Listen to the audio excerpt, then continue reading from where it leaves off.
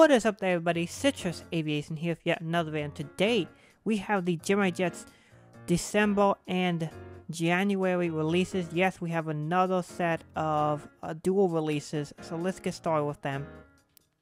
We're gonna scroll down here to the models that sold out first. We have the Emirates A380 from the October-November set, and we have the US, not US, but Canadian Royal Canadian Air Force C-17. So Gemini Jets finally starting to catch up. These releases here, the October-November, came out late November. Now the December-January coming out here in late December. So I assume the next release set, which will probably be February, will come out in early February. So these models are pretty awesome. That we have the Air Canada 787-9. This one's Foxtrot Victor November Delta 7879. And then they have the flaps down variant. This is $62. That's ridiculous, man. I remember when the A380 was $62.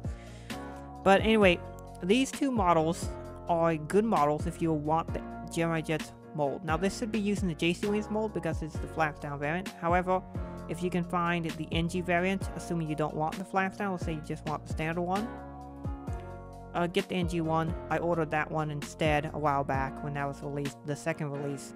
And so if you want the NG ones better, if you want the flaps down, well, of course, Gemini Jets is the only option for that. Next up, we have an Airbus A320. This one is November 854 Victor Alpha. It is in the Fly with Pride livery. It's not one for me, but it's one for those who I know there are some people will be interested in this, but not one for me. This one's $47.95, which is a ton of money. Next up, we have the American Eagle ERJ-175, operated by Envoy Air, November 233, November. This one is an awesome model that I've been waiting for quite a while. Hopefully this means we get the Delta 175 soon, and I assume we're going to get re-releases of both the United and the Alaska 175s here soon, as Gemini Jets has been doing a lot of regional jets. Now, this model is one that I did purchase, and I've already ordered them by the time this video is coming out. I ordered 3 of them. And yeah, I'm looking forward to getting them ordered them through DG Pilot, great store. And yeah, I'll be getting them soon. Next up, we have the Kiston Air, as some people like to say it. 777-300ER November, but Hotel Lima 7784. Got the standard livery right here for $58.85. And the 333 with flaps down, $62.95. I did in fact order the flaps extended variant. This should be using the new JC Wings mold, which is fantastic. And of course, this one will be amazing. This will go nicely with my 50 Years of Excellence 333 that I have from JC Wings. And this will be a nice addition to the collection. I'm looking forward to it. I've always wanted a standard livery Korean Air model, and finally we are getting it. So finally, a standard livery Korean 333. This will be a fine addition to my 777 collection and get it close to completion. Next up, we got Freedom 1, November 500 Whiskey Romeo. Great model for those who didn't pick up the NG variant, but the NG one is better. This is $47.95. Then we have a United Airlines 737 MAX 8, November 27251. This was the very first MAX 8 delivered to United. So this will be a great model for those who are looking for a MAX 8 for United. I will be picking one up as United is slated to get quite a few of these. And so I've already placed my pre-order for this and the Korean. Finally, we have a UPS 767-300 November 322 Uniform Papa. I already have one. I got one from Gemini Jets last year and it was only 20 bucks through the UPS company store. So that was a great release. This one will be a good release for those looking for UPS 763 winglets. They released quite a few of these. This will be another fine addition to people's collections. I do like these releases so far. It's been good stuff. I only ordered 5 models, 3 175s, a Korean Air, and a Southwest. Here we have the Gemini Max, Royal Australian Air Force 100 years C-17. Great model. Same one as in the 1-2 under scale, yes. A41213, or Alpha 41213. 1200s. Alright, here we have the A320, a Flyer Pride, same thing as 1400. Here we have the 1200, our commitment livery. This is 492 Alpha Sierra. Yes, I did remember that right correctly. So 492 Alpha Sierra, this one is with the flaps and slats extended. You might remember, I believe it was back in August, they released this and the Woodward 739. And then now they've been doing the flaps and slats extended for both. Next up, we have something I was not expecting. November 102 Alpha Charlie, which is de Havilland DHC 6-300 Twin Otter in the Allegheny commuter livery. So this would have been an aircraft that would have been operated probably all the way back in like the 60s and 70s and into the 80s. And so these would have been used on very short commuter routes. For example, Allegheny would have flown these from, say, Charlotte to Winston-Salem, North Carolina, or Charlotte to High Point. For those of you who know North Carolina or know where those cities are, I bet these would have been very small aircraft used on very short routes. And really cool they had these. I believe they based a bunch of these out of Baltimore as well. But they didn't have too many of these. I'm not sure how many exactly they had, but this is a very unique model.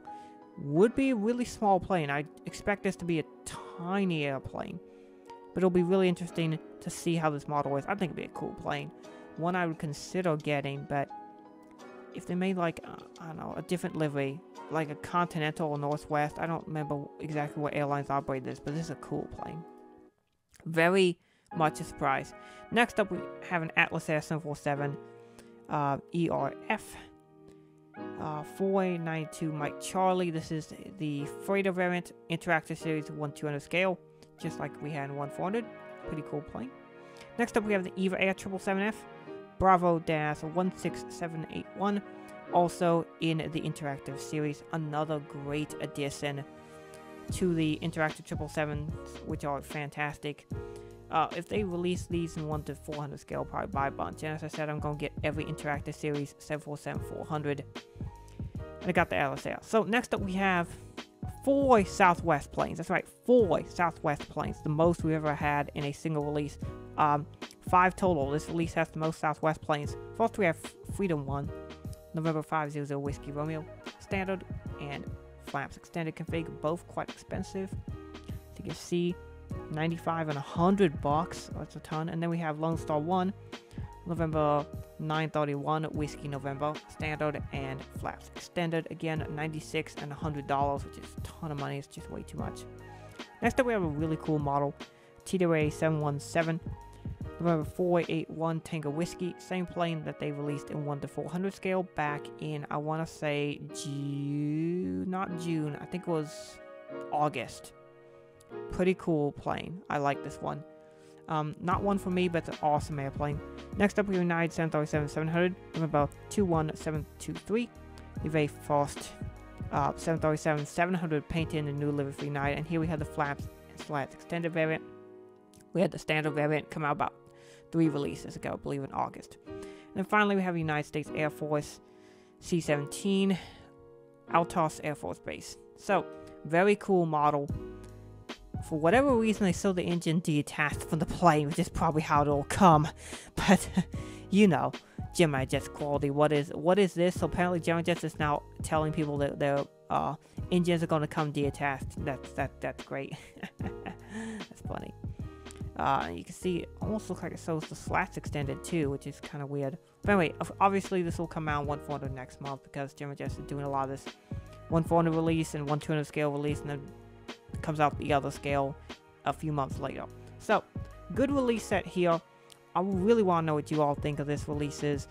A lot of great models here, not just North American. We do have a ton of North American once again, but the Korean 333 is pretty awesome there. Canada 787. Bunch of good stuff from 1/200. I really like those interactive series planes they're doing. But yeah, really solid set. And these will probably come sometime in January. I don't expect them to come anytime soon. Probably going to see these in about 4 weeks. Hopefully, Gemini Jets is back to their normal release cycle. So yeah, good release set. And that is pretty much it for these releases. I want to thank you all so much for watching. Have a great rest of your day, and God bless you.